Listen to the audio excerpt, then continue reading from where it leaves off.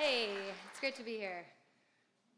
All right, so for me, this all started back in Southeast Asia.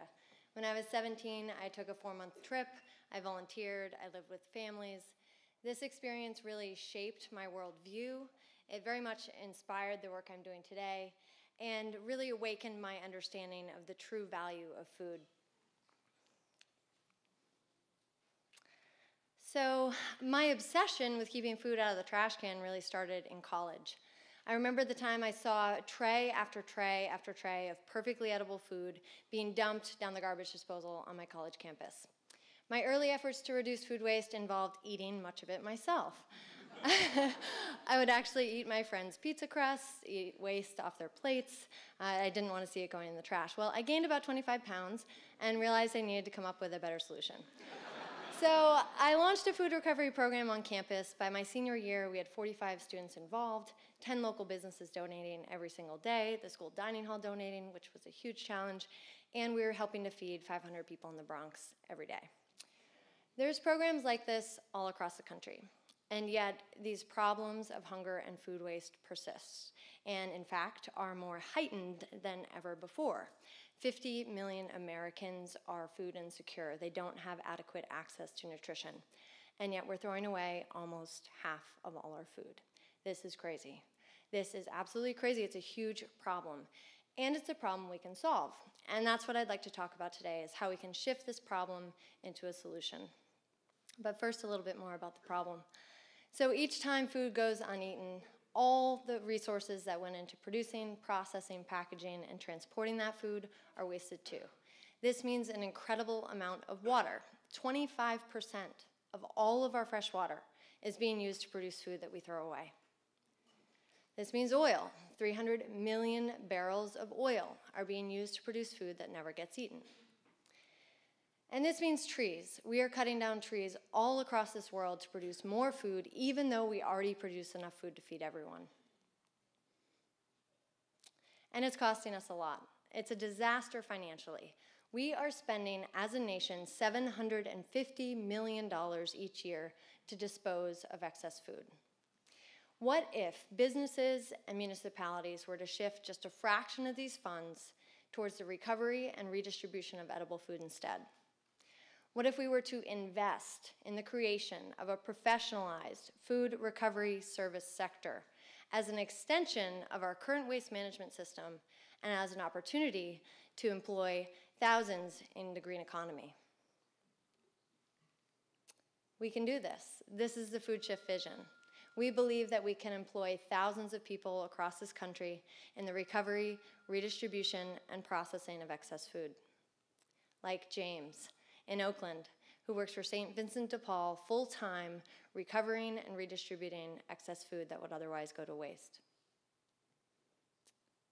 Food recovery groups across this country are doing an incredible job, and they've been working for decades to not only reduce food waste, but to feed the hungry. They are providing a huge service to both the communities in which they work and to the environment. San Francisco has a program called Food Runners. Food Runners has been around for 25 years. They are moving 10 tons of food every week.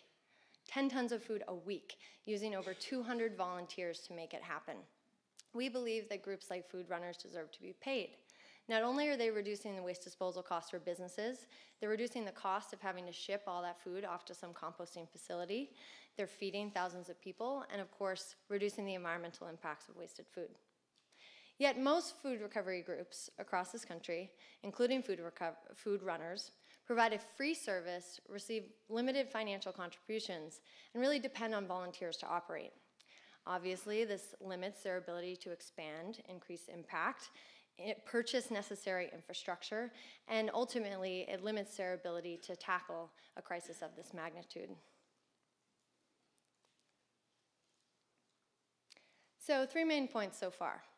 We can't rely solely on food recovery groups to solve these problems of food waste and hunger.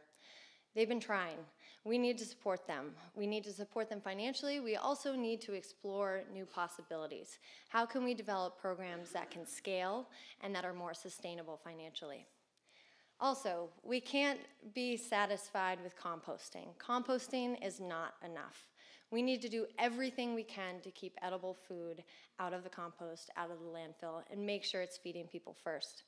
And thirdly, we should not be satisfied with dropping off food at a soup kitchen. It's not actually solving the problem of hunger. We have an opportunity to use this incredible abundance of food to create jobs in our communities. And this is realistic. This is attainable. This is a way that we can tackle the largest component of our waste stream, food, and this is a way that we can provide jobs and move towards our zero waste targets in our cities and towns. In addition to increasing awareness about the social and environmental impacts of wasted food, this is where Food Shift is working. We're really excited and committed to work with businesses, governments, and communities to develop sustainable models that reduce waste and provide employment. We've got a few really exciting projects going on right now. We're working with Oakland Unified School District to help them recover food from their schools. Working with Andronico's community markets, they've actually approached us and asked us if we could develop a fee-for-service food recovery model. Yes, they are actually willing to pay someone to come and professionally remove their unwanted food. Why? Well, it makes sense. For one, we pay for trash removal and recycling removal. Why not pay for the removal of unwanted food? It also will help reduce their waste disposal cost, help their company be more sustainable overall, and of course give them this added benefit in the community and the environment, which is a great marketing and branding opportunity. Something else we're exploring and really excited about is these social enterprise opportunities around utilizing excess food. Can we create jams, chutneys, sauces, breads in the community? Can we develop catering companies or expand the ones that already exist using some of this cosmetically imperfect but still perfectly good food? Yes, we can. And St. Vincent de Paul and other food banks are perfect partners in this kind of strategy. They already have kitchen facilities. They already are receiving a large amount of food. And most importantly, they're already working with the group of people that need the jobs the most.